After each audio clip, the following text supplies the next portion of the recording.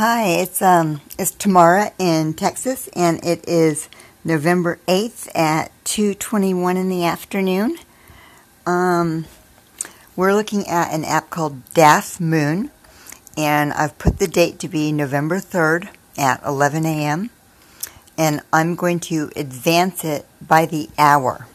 So I'm going to click the buttons here to show what happens to the moon. As you can see, that little symbol right where it says waxing crescent 43%, it shows that it's not visible from Houston, Texas right now. And I'll show you more on that in a second, but let's advance this by the hour. So we're at 11 a.m., noon, 1, 2, 3, 4, 5, 7, 8, 9, 10, 11, midnight, into the 4th, 1 a.m., 2, 3. Now you can see it starts to go back the other way. 5, 6. I'm going to go a bit faster. There's a big jump there from 6 a.m. to 7 a.m., 8, 9, 10, 11, back the other way. Now I'm going to go through it quickly, just advance a couple days so you can see the rotation, which is becoming more extreme. 2 years ago it wasn't this much. So we're into the 5th at 5 p.m. already. So you can see how that works. For each screen, if you click on this info button, it pulls up, more data than you can use. Everything basically. You've got your right ascensions, your declinations, your lat and longitude, apparent diameter, elongation, illuminations, everything. So that's really good info. Now what I'm going to do is I'm going to put it back to November 3rd, and I'm going to change that time back to 11 a.m., which is where we first started. 11 a.m., okay. And instead of advancing by the hour, I'm going to advance by the day, by the 24-hour period, which is that second set of arrows at the top. So we're at 11 a.m. now. Here we go. Wait, what did it do? Okay, we're on the 4th at 11 a.m. still. The 5th, 6th, 7th, 8th, 9th, 10th. I'm going to go quickly now. So this is 11 a.m. every single day, going forward in time. So when you see this, you're like, oh my God, this is crazy. And, it blew my mind, and I didn't know what it meant or anything else for a long time now. So I'm going to show you the next set of things, which gives a lot more evidence. So just to make this easy, I'm just going to jump to right now, which is November 8th at 2:25 in the afternoon, which is what we've got right now. And I'm going to go over to this tab at the bottom called Sphere. And I'm going to get rid of some of this data to keep it simple to start with. And you can see the directions, and you can spin this all around and everything. I'm going to put it pretty much east-west, like that. So you can see right now where the sun is, for me, here in Houston, Texas. And you can see where the moon is. I'm going to leave it here, kind of in this mode. And I'm going to advance again by the hour. And I guess to be consistent, I should go back to November 3rd. Sorry, hang on. November 3rd, and we're going to 11 a.m., right? Sorry.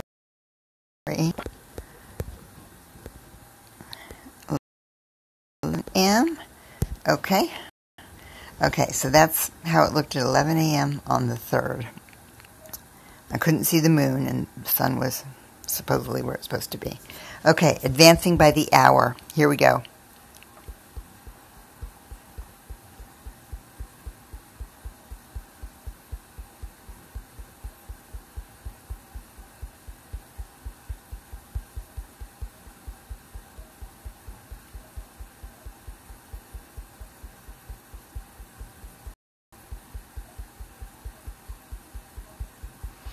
Okay, now let's make it more interesting.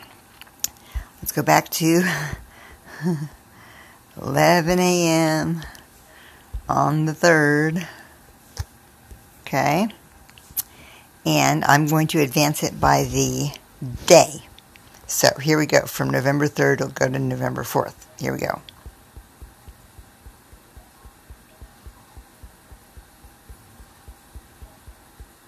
So you can see the moon. Well, obviously didn't used to do that. So at this point, I was starting to question, what is it doing? What is going on here with this, Let's go back to the 3rd. November 3rd, 11 a.m. We've done it by the hour. We've done it by the day. So what we're going to do now is we're going to add in the ecliptic, which is this teal colored line. And when I first was looking at this, of course, I assumed that, it took me a long time to get my head around the fact that we are moving, not it. Because in this visualization, of course, we are still, and everything's moving around us. We're actually moving, So you have to kind of use spatial relationship skills beyond belief to be able to see this in your mind's eye.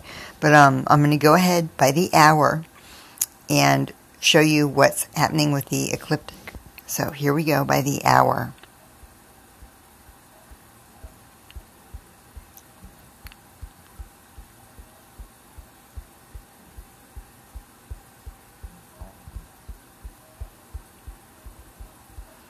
Definitely not what we were taught in school. To make it even more interesting, I'm going to jump back to our 11 a.m. on the 3rd. And I'm going to add in all of the planets so you can see them there. I'm changing the angle a little bit, but leave it right around there. Here we go by the hour.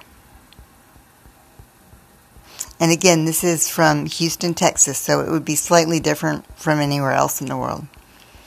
Now, I have taken a million photos over the last 2 years and confirmed 100% of the time that this app is accurate for where the sun is and where the moon is. I've been able to see Jupiter, Venus, and Mars several times, and made quick videos of them, and they were in the right place according to this app. As far as I can tell, it's completely correct. There's a lot more to it, but I'll get into all that some other time. So anyway, you have to see that it's not all that's moving, that's us moving. Our wobble is way, way more than what we thought. And we are, both rotating and tilting and spinning all at the same time, a lot more than we thought. So anyway, I just wanted to get this info to you, and I hope you understand it more easily than I have. Let me do real quick, I'll do it by the month so you can see that. Back to the 3rd, back to 11 a.m. Sorry to be tedious. Okay, we're going to do it by the day. So we're going to go to November 4th at 11 a.m. Here we go.